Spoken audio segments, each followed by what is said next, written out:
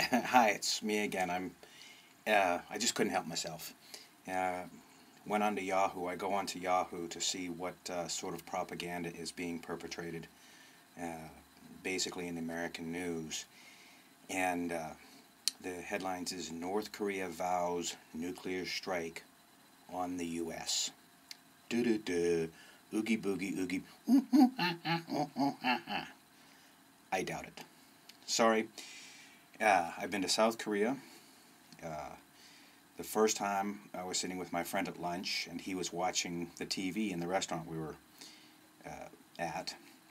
And I said, well, you know, I consider my company rather inviting. He said, no. He said, I apologize. He said, something's going on, and it's here, and it's immediate.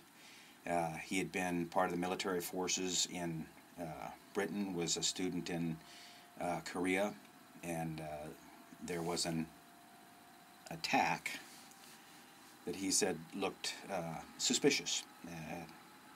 North Korea was accused of attacking South Korea. There were, I don't think fatalities, there were injuries, but it was, the Americans were, of course, steaming ships there to protect their interests in South Korea, which seems fairly evident that the South Koreans don't want them there. But this friend of mine said he'd gone to North Korea to visit, and he said he never ever felt a sense of community like he did in North Korea. He said they're real gentle people. He said they work together. They're poor. I read an article the other day of them doing nuclear testing and stuff. My question, basically, to the American people: where do you think North Korea got their nuclear technology? Stop and think. The comments at the bottom were, oh, let's wipe them out, let's do this, let's do that, in the name of freedom and democracy, I'm sure. But I've heard that the nuclear technology that North Korea has was sold to them by, ta-da, the United States of America.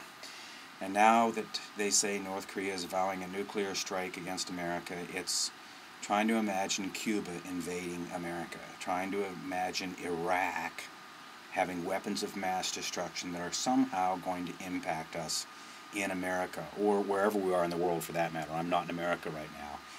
But the cock and bullshit that the American media does to keep people in a state of fear and a state of panic, there's another story I'm going to do an article on in just a minute, is absolutely incredible.